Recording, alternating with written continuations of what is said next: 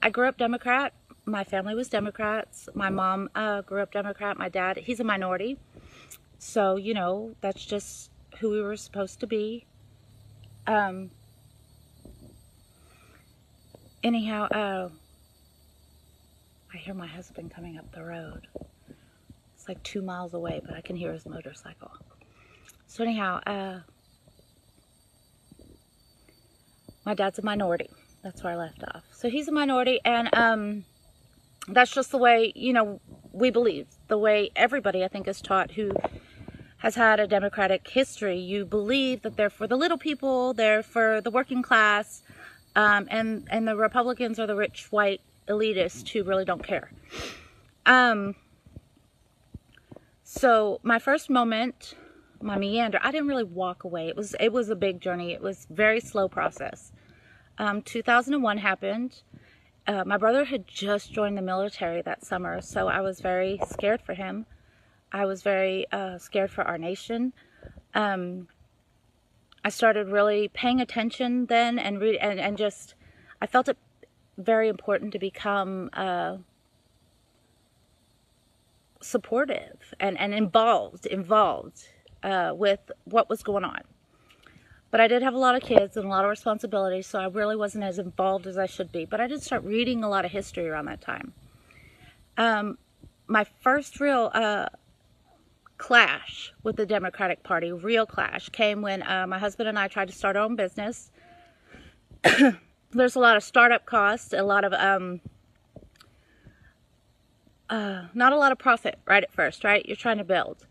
So things were tough. We didn't have insurance because we weren't working, at a regular job that provided insurance, consistent, steady paycheck. So there came a point where my husband looked at me and said, I think we're going to have to get on welfare for a little while. The kids need insurance. We need a little help. So I went down and applied.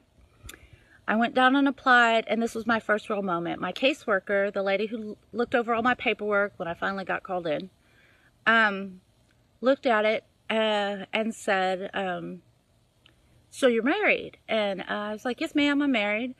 And she asked me if I was happy. And I was like, yeah, what kind of question is that? Most of the time, of course, nobody's perfect. We have our issues, but yeah, we're happily married. And she goes, well, if you weren't married, if you were a single mother, you guys would make a whole lot more benefits. And I was like, what? But I'm married. I love my husband. And she's like, well, it's not like we go in and check your homes. We're not going to check to see who's living there. You're just divorced on paper. And I mean, these things were literally spoken. And I remember sitting there thinking just, wow. And I didn't even realize how important what she was saying was. At the time, I was just kind of blown away for myself. Like, I'm supposed to get divorced to make more food stamps? Really? And one of the things that stuck out to me and why it was a move away from the Democratic side was she had a John Kerry sticker on one of her notebooks on the desk, and it was somebody I was going to vote for too. So it was a similarity that I'd seen between me and her, and then these things were said, and yeah, I was a little upset about them. So anyhow, that happened. I went home and told my husband, and he was like, wow, we discussed it. Hindsight's 20/20. It became a big moment later when we realized how important that was. The next moment came 4 or 5 months later when things were better. I mean, we weren't millionaires, but we were in a better spot. We were making our bills, paying, we were more secure. We had bought insurance for ourselves. And my husband and I discussed and decided it was time to close our account. That's not the word, but you know what I'm saying. Close out our benefits. And I went down to do that, and the lady was blown away. She was like, why? Why are you doing this? And I'm like, because we don't need it anymore. And then she was like, well, you do know you have you can have this for a year before you have to renew. And having that extra money, at least for a year, will just help. It'll make things easier. And I'm like, but we don't need it. And she said, specifically, she said, but it's free. And I'm not a genius. I'm not somebody who knows a lot about really anything. But even in my youth and naivety at that time, I was like, this is not free money. This is money that the taxpayers have paid in to help people who need it. I needed help. I don't need it anymore. And she was like, well, I've never in my 30-some years of working in this department have ever had anybody come in and close their benefits before it was time. I was like, well, now you have, you know? Later, it ended up being a fight. It took me actually 3 months because every time the month would renew, I'd check to see if it was closed, and it wasn't. I had to call. I had to go down there again. It was ridiculous. That was another moment for me. Then Barack happened. When Barack happened, a lot of people jumped on that train. I was excited to see a black man running for the presidency. I really thought, oh my gosh, this is really cool. Hillary was running too. I've never liked Hillary. I grew up on the East Coast, but I've lived in Arkansas and the Oklahoma area since I was in my young teens. And I was really excited until he got to talking. And when he got to talking, I mean, he was so charming. He was so charming. But, and this is going to sound so stupid, but I could not vote for Barack because Barack reminded me of my ex-boyfriend. His mannerisms, his way of speaking, his facial expressions, his smirk. I did not vote for Barack Obama, not because he was black, but because he reminded me of my ex, who was a snake charmer. He was somebody that you would want to believe he was so charming, but he was so fake and such a liar. And that's why I didn't vote for him. Not because he was black, but because he reminded me of Michael Todd. So, anyhow, so I didn't vote for him. And at that time, though, still, I've never felt like I had to be quiet or hide what I felt, who I voted for. And I was still, like I said, I was still kind of Democratic, but I was learning. I was reading. I was getting really involved with the things started happening during his administration, and Fast and Furious and Benghazi, and the Affordable Care Act, and all the executive orders. It was just, I really started paying attention. And then Trump happened, and I thought that was a joke. I was initially a never Trumper. This was not serious. This guy's personality is just, oh. And then, but we had a lot to choose from then. You had Cruz and Ben Carson. I really liked Ben Carson. I liked Rubio. I liked Cruz. Didn't like Trump. Wasn't gonna vote for Hillary. Had learned enough researching. I wasn't gonna vote for Bernie.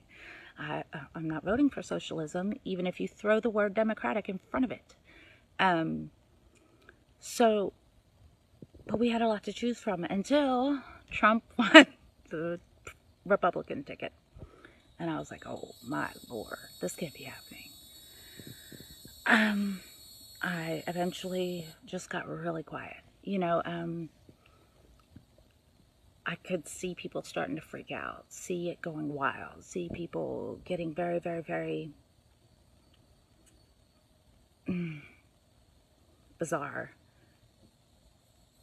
And, but I wasn't going to vote for Hillary, ever, ever, ever. She's just a corrupt, lying, she's just all kinds of wrong. And I know, as a woman, that means I voted against my womanhood or whatever, but Hillary was just evil, and I wasn't going to vote for her. So when I got in that booth, I kind of had to plug my nose and vote for Trump. And honestly, I didn't think he was going to win. Of course, that's what the polls told us. But then, lo and behold, he did win. And then the whole world went crazy. It went insane. And I went from feeling like I could discuss my opinions and my thoughts. And I had some really, really good debates with people. People have changed my mind when I've seen different things along the way, one way or the other. I can't do that anymore. On my Facebook page, I pretty much, until this campaign happened, had not said anything. I've been afraid. I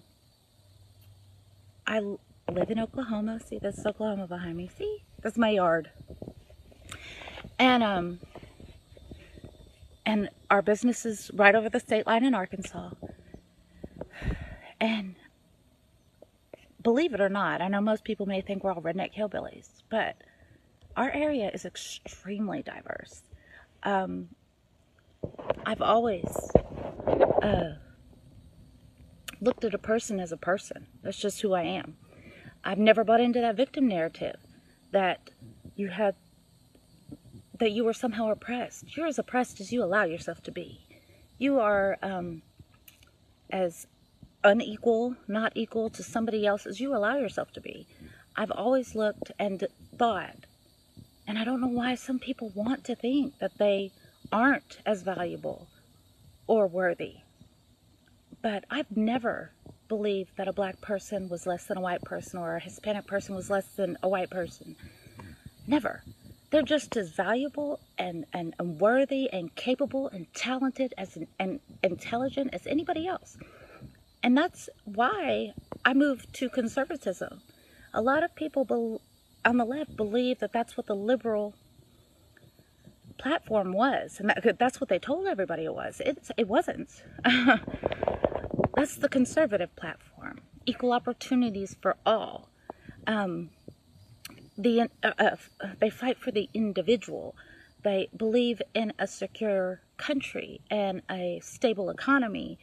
And yes, we do have some Republicans on our side who are extreme, who are anti-American, in my opinion, which is why I don't actually say I'm a Republican. I'm a conservative. And we have our own issues too, but in the conservative platform, I think you guys are beginning to find out. But I found out a couple of years ago, anyways, that they are the most welcoming and inclusive and diverse in real freedom, in real individuality.